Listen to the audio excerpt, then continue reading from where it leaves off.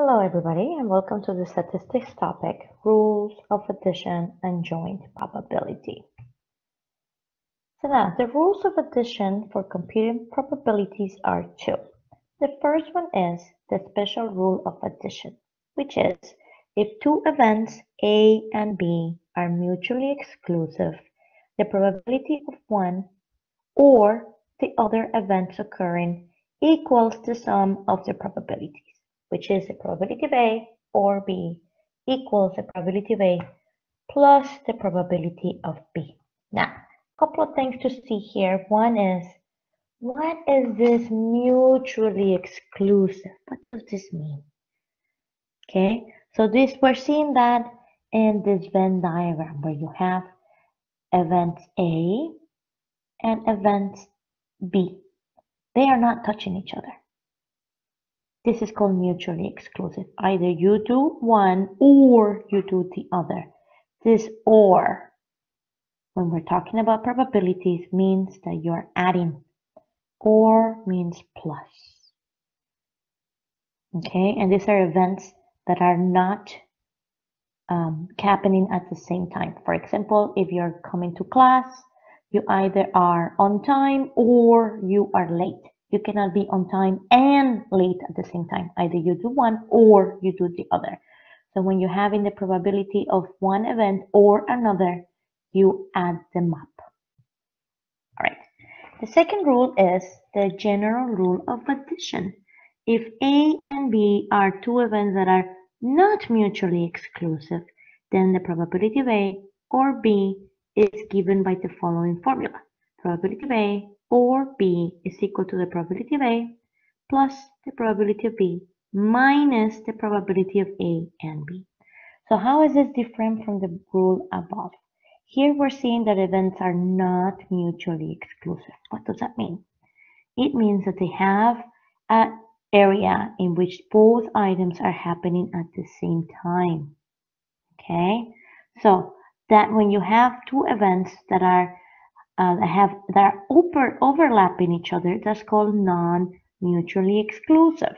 And you have that the formula changes from the one above by having the subtraction of this joint. This is called a joint.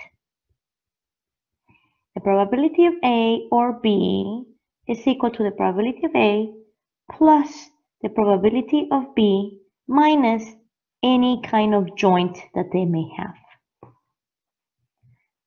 Okay, these little diagrams on the side are called Venn diagrams. Okay, so let's see one example for the special rule of addition. And the special rule of addition is the one we use for mutually exclusive. Probability of A or B equals the probability of A plus the probability of B. And mutually exclusive is when two events are not happening at the same time. It's either one or another. Okay, so let's see. The probability that a student will score an A in the class is 25%. The probability that it will score a B in the class is 40%. What is the probability that the student will get a grade above C? So either you get an A in the class or you get a B in the class. But you cannot get an A and a B at the same time. So following the formula, the probability of getting an A or getting a B is equal to the probability of getting an A plus the probability of getting a B.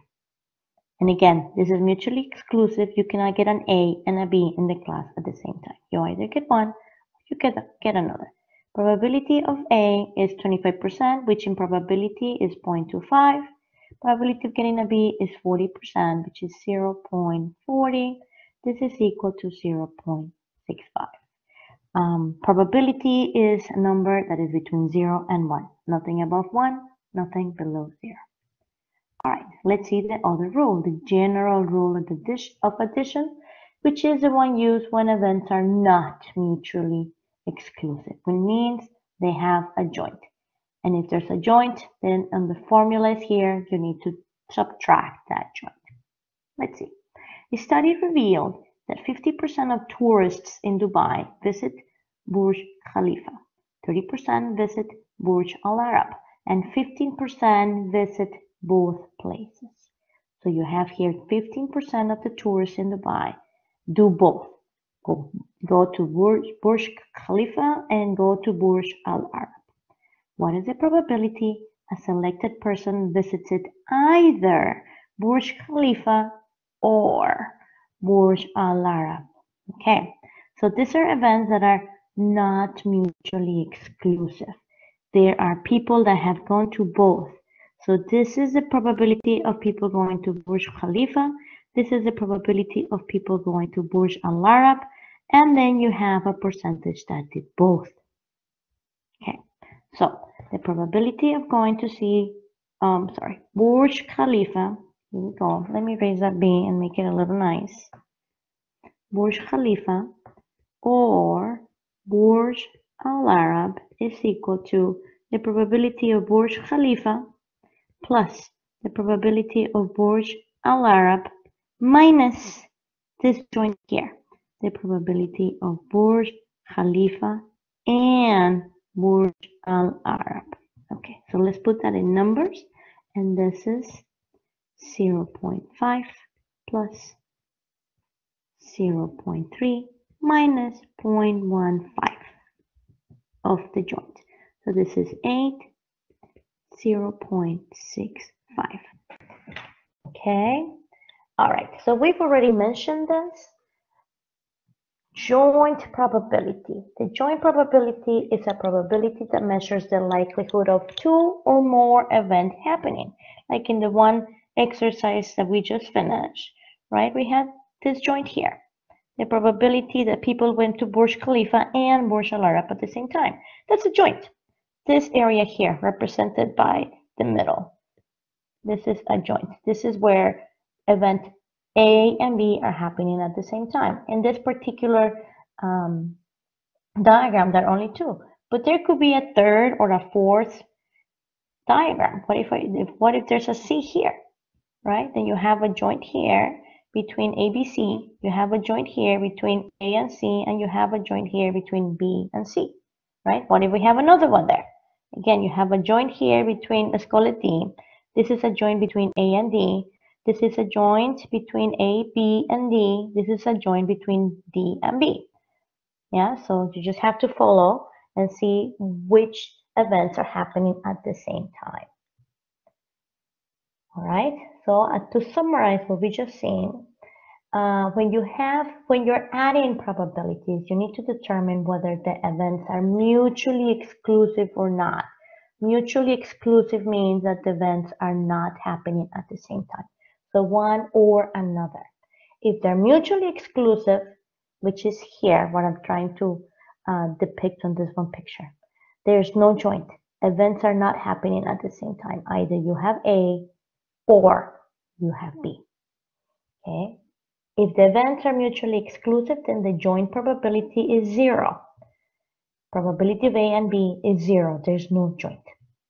In this case, we use the special rule of probability addition, which is the probability of A or B is equal to the probability of A plus the probability of B. If the event is mutually exclusive, which means there is a joint, then we use the general rule of probability addition, which is the probability of A or B is equal to the probability of A plus the probability of B minus the probability of A and B, which is the joint. You need to take it out. Okay, thank you so much, everybody. I hope this quick summary cleared your doubts. Thank you so much and have a great day.